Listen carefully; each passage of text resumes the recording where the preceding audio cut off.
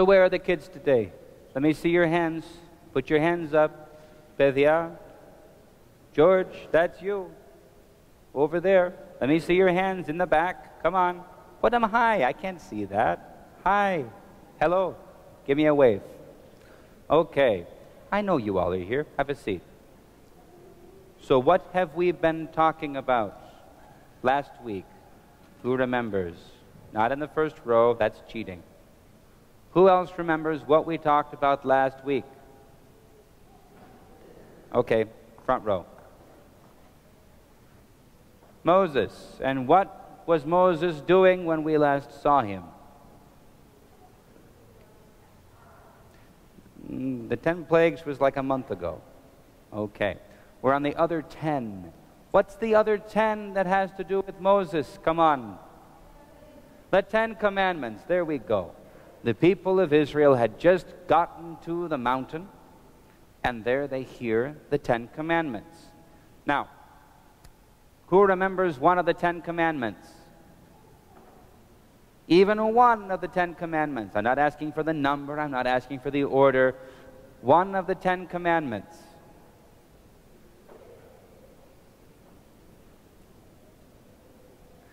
Obey your parents. Strictly speaking, it says, honor your father and mother.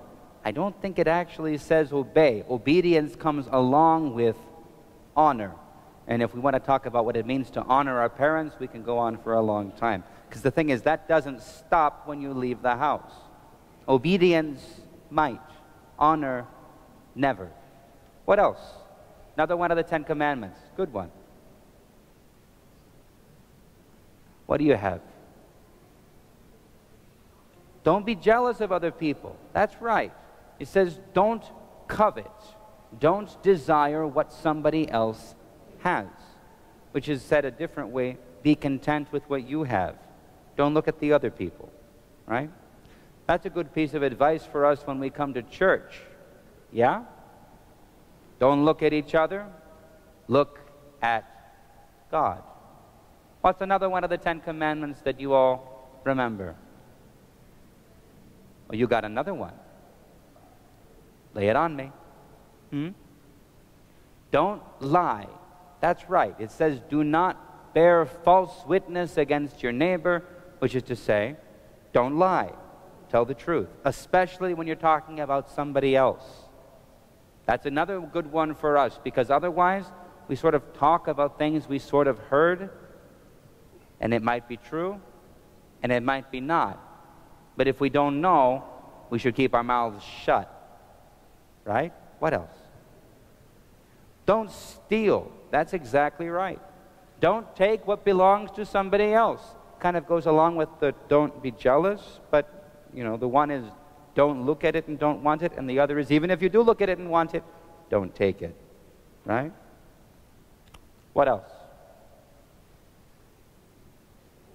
Keep the Sabbath day holy. That's right. Which is to say, for us now, remember to honor God on the day that is set apart for it. I said last week that we don't honor the Sabbath day anymore because the Sabbath day is Sabbato, Saturday. We don't worship on Saturday anymore. What day do Christians worship on? Sunday. What's Sunday in Greek? Kyriaki. And what does Kyriaki mean? The thing that belongs to the Lord. So it's even more than the Sabbath. It's the day that belongs to God.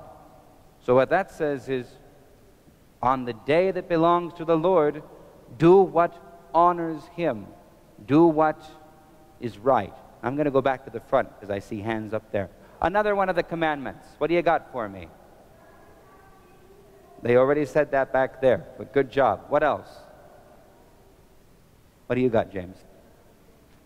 Don't commit adultery. Okay, that's a good one. Kind of also can go along with don't covet. What it really means is when you get married, stay married, and don't act like you're married until you're married. Fair enough? For more information, ask your parents. Yes. Right. You shall have no other gods before me. That's kind of important. We worship one God, and we can't put anything else before God. It kind of goes along with that Sabbath day, right? Because we're human beings. We like lots of things. George, what's your favorite thing in the world? What's your favorite thing in the world? What do you like the best? Math? That is not what I expected him to say. Are you allowed to like math more than God? No. It's good to like math. So he says, you shall have no other gods before me. So God's on top. He comes first, and then everything else comes as a gift from God. George likes math. Other people like food, or money, or work, or other things, or sports, or TV. But God says, you shall have no other gods before me. So, what else you got? Oh, go ahead, Emma. Do not murder. Okay. Any questions on that one? Don't kill. And we understand by extension, don't do violence against someone else. So if you really want to hit somebody, if you really want to hurt somebody, God says, don't. And we can talk more about that otherwise. What else? What do you got, Ben? Don't steal. I heard that one back there, but it's a good one. Good job. Anyone that I haven't heard from yet? Okay. There are some more in there, but we're going to kind of stop because I want you to understand there are two basic kinds of commandments, and it's easy to remember if you think about it this way. The first few commandments have to do, go ahead and put your hands down. The first few commandments have to do with how do we treat God. Okay? What is the right way to act towards God? So we hear, you shall have no other gods before me, don't make any graven image, you shall honor the Sabbath day to keep it holy. Hang on. Remember this, oh, and don't take the name of the Lord your God in vain, right? The first few have to do with how do we treat God. That's the first four. The other six are about how do we treat our fellow man. So do you remember when Jesus is going around and some guy comes and says to him, teacher, what is the greatest commandment? How do you read it? Remember this? And Jesus says, the greatest commandment is, you shall love the Lord your God with all your heart and all your mind and all your strength and all your soul. And the second commandment is like it. You shall love your neighbor as yourself. So as Christians, we're supposed to love God and love our neighbor.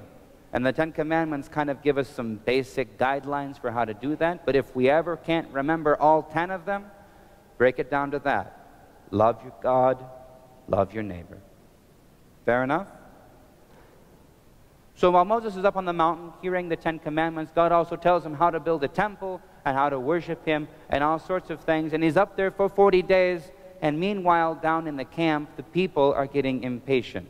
We hear next week what they did while they got impatient. For now, stand up, go to the back. It's time for communion. Go to Sunday school. Teachers, please remember we do have a Sunday school teachers meeting after the service. When you come downstairs, please grab some coffee and then come for the meeting. Thank you all.